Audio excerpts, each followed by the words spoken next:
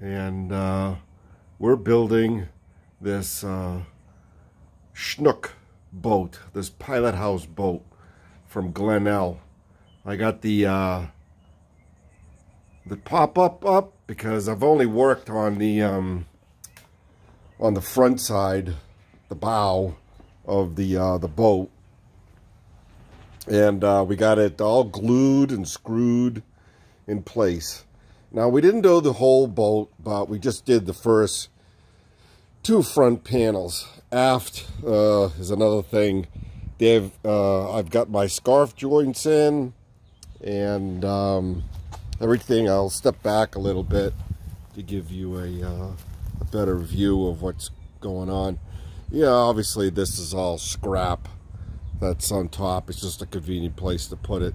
Doesn't really give a good overview of the you know, the project. But look how nice this scarf joint is. It's beautiful. It's almost seamless.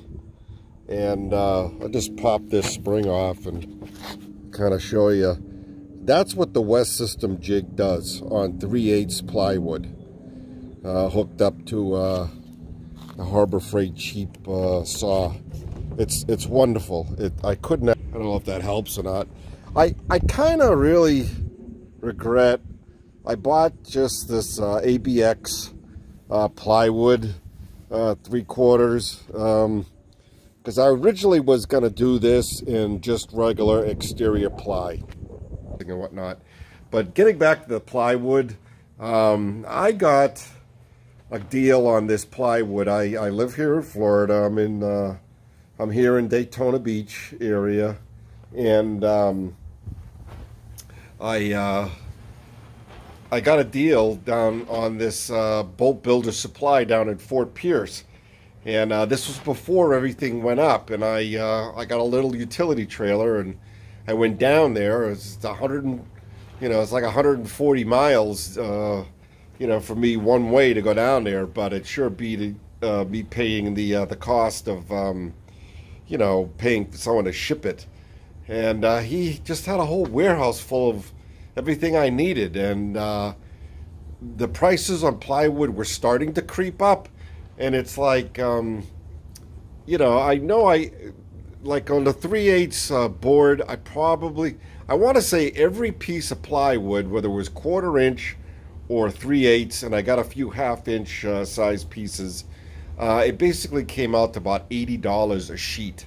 There was some higher, there was some cheaper, but it wasn't that much more than regular shit that you get at Home Depot, or I can get my lumberyard guy to get, the like ABX or marine plywood that's made here in America. This is what they call Meranti plywood, and I don't know if I got one of the ply. Oh yeah, there you go. That got rained on. You can't see it too good. Well, anyway, they're all stamped Meranti plywood, and it's just it's like the industry standard. It's British standard, whatever the hell the standard is. But let me tell you something. This plywood is phenomenal.